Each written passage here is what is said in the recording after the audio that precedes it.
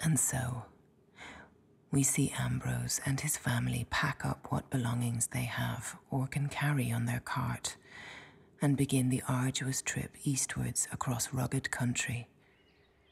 The light is fading. Ambrose huddles in the corner of the horse-drawn cart and uses straw to keep himself warm. It starts to rain. Ambrose, dressed in rags, looks back at Loch Arrow. He doesn't know it yet, but this is the last time he will see this landscape. As they move slowly over the rough ground, he's thinking. He's thinking about British colonial rule.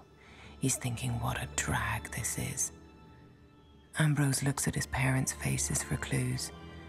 It's clear they're not happy. Not happy at all. Perhaps they too think this is something of an inconvenience. Perhaps they're thinking of Irish nationalism here. Or maybe they're thinking of the injustice of it all. Perhaps what they're really thinking of is the humiliation. In the biopic, they will have a long journey in which to dwell upon this humiliation. A humiliation that Ambrose will learn much about in the coming years.